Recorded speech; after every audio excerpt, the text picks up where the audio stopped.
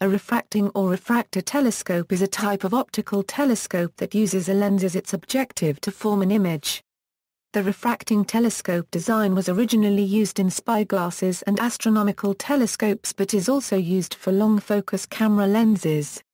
Although large refracting telescopes were very popular in the second half of the 19th century, for most research purposes the refracting telescope has been superseded by the reflecting telescope, which allows larger apertures.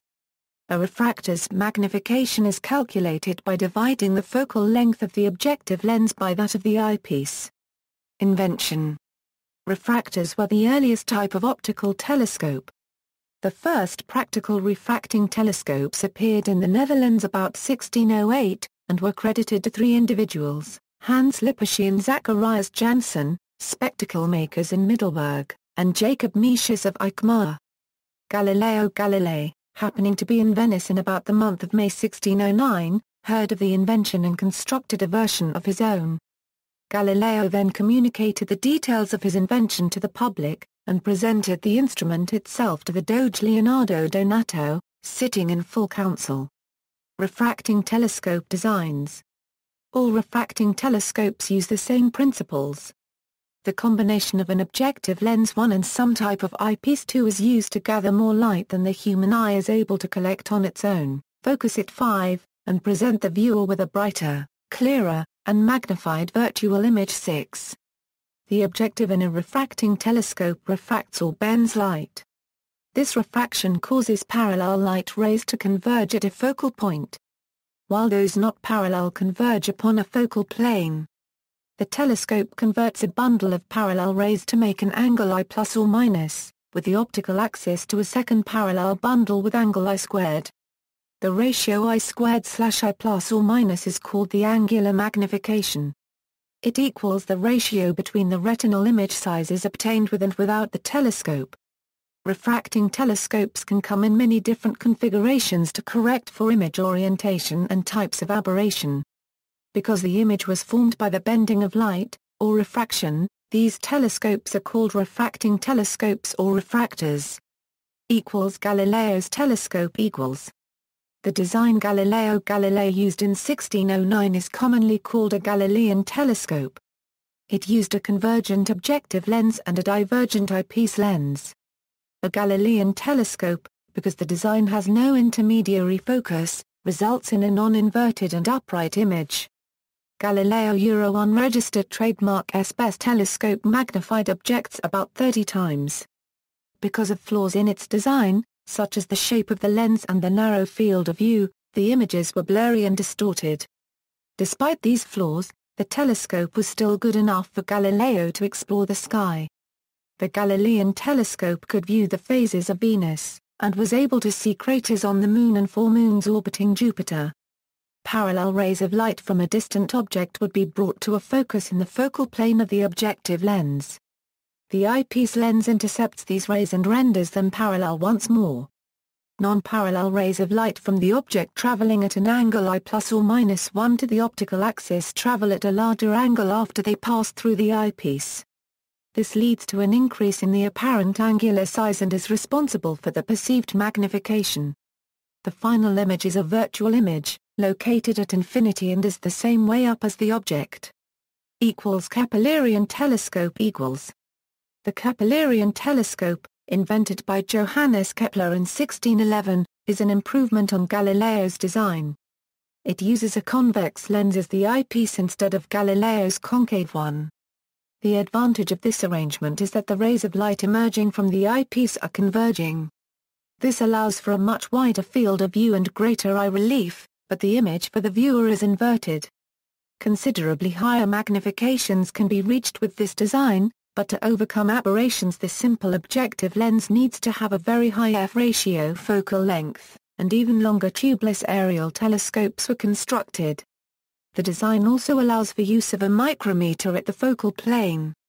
Achromatic refractors equals.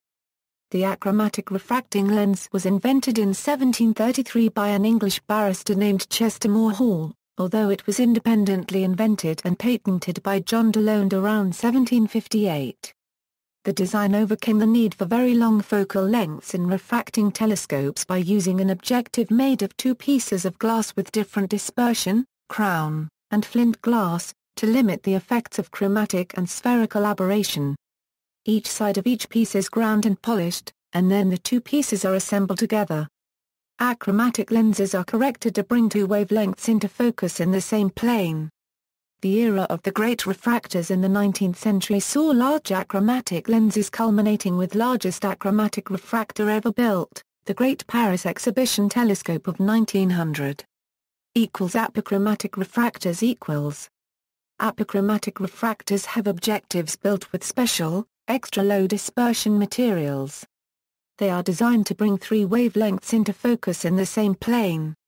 The residual color error can be up to an order of magnitude less than that of an achromatic lens.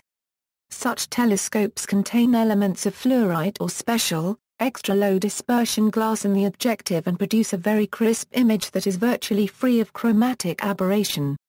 Due to the special materials needed in the fabrication, apochromatic refractors are usually more expensive than telescopes of other types with a comparable aperture.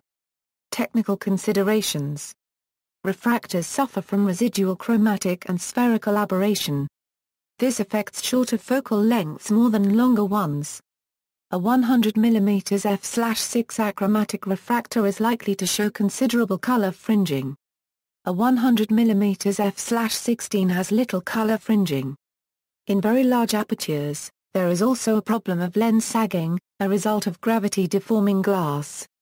Since a lens can only be held in place by its edge, the center of a large lens sags due to gravity, distorting the images it produces. The largest practical lens size in a refracting telescope is around 1 meter. There is a further problem of glass defects, stry or small air bubbles trapped within the glass. In addition, glass is opaque to certain wavelengths, and even visible light is dimmed by reflection and absorption when it crosses the air-glass interfaces and passes through the glass itself. Most of these problems are avoided or diminished in reflecting telescopes, which can be made in far larger apertures and which have all but replaced refractors for astronomical research.